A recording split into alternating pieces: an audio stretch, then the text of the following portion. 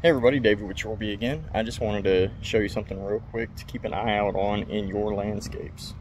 Alright, so you can see here we have a very beautiful Japanese maple tree. It's really pretty. I love these trees. They got a lot of great color and really nice to look at. And you can tell the leaves on it were kind of thin.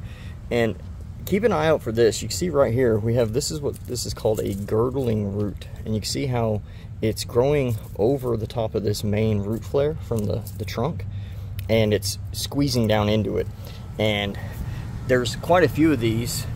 Here's another one that's really extreme. Look at that, it's growing almost all the way into the root itself because it's squeezed into it so hard.